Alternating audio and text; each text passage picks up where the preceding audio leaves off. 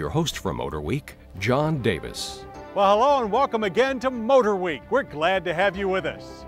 You know, it's been over 6 years since the three-pointed star merged with the Pentastar to form Daimler Chrysler.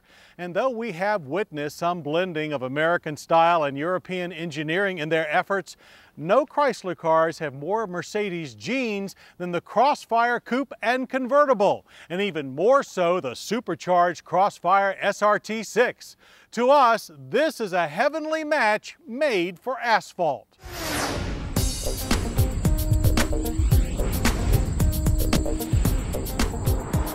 For those of you in the know, I'm sure you'll agree with us that the 2005 Chrysler Crossfire SRT-6 is something every street-smart racer dreams of.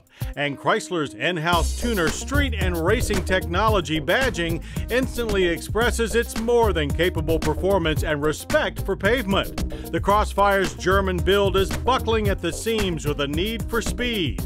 And though we were impressed with Chrysler's standard Crossfire, we can't deny our enthusiasm for its beefed-up counterpart. The revved-up road-ready Crossfire also has a little flair for distinction elsewhere on the exterior.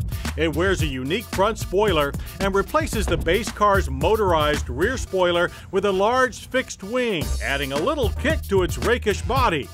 The race car look is finished off by upgraded SRT Special 15-spoke alloy wheels with high-performance 18-inch tires at the front and lofty 19s at the rear. Like the standard Crossfire, the SRT-6 also sits atop the same rear-drive chassis used by the first-generation Mercedes-Benz SLK Roadster. But the SRT-6 takes a lot more from the Mercedes shed than just its sturdy frame. Pop the hood and eureka! The Crossfire is propelled by a 3.2-liter supercharged single-cam V6. Output here is 330 horsepower, or over 50% more than the standard Crossfire, with 310 pound-feet of torque.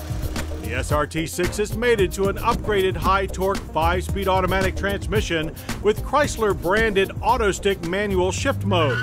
Rapidly squeeze the pedal and the SRT-6 squirts to 60 in only 5.4 seconds. That's over a second and a half faster than the standard Crossfire, but it feels even faster. The quarter-mile passes in a quickened 13.9 seconds at a cool 104 miles per hour. Not a shocker, then, that the throttle response is immediate, with strong bottom-end power and a wide, flat power band. Shifts are equally refined, engaging each cog in a firm, crisp manner. While a pure manual is much preferred, the AutoStick does make sense here. Overall, the newer and faster edition of the Crossfire exhibits a refined, neutral performance that is both nimble and responsive when pushed hard. Grip and stability are both rock solid, with only a hint of understeer through high-speed corners. The stability program has been reprogrammed to not interfere with the fun. Our only handling regret is the steering gear. The power ball type unit feels rather disconnected, leaving us little feel through the wheel but plenty through the chassis itself.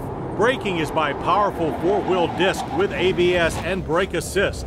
From 60, they delivered a short average stopping distance of 117 feet. Pedal feel is soft, but the aggressive ABS pulsing keeps you well informed. Off-track, this Crossfire's stiff springs and short wheelbase do inform you of every road irregularity, while only harsh over the worst bits you will know when you've hit a pothole.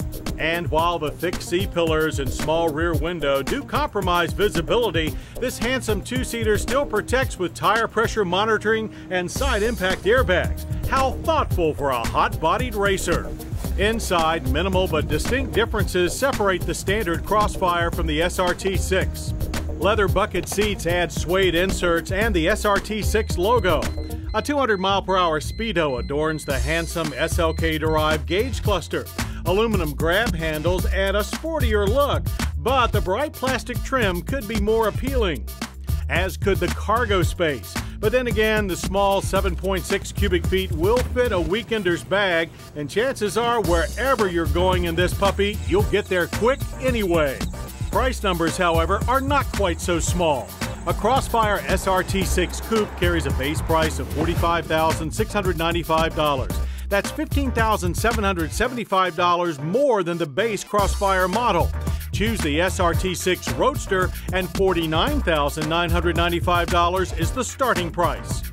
Sure, you don't get a Mercedes badge or AMG insignia with the SRT-6, but they do share the same bloodline. Good old German veins and die-hard American genes. Oh, what a family tree to climb. And while some may still walk the path of wonderment that these two corporate cultures can exist under the same roof, the Crossfire SRT-6 proves to us that the Daimler-Chrysler marriage is built to last. Coming up, tearing up the turf. Well, it's Car Care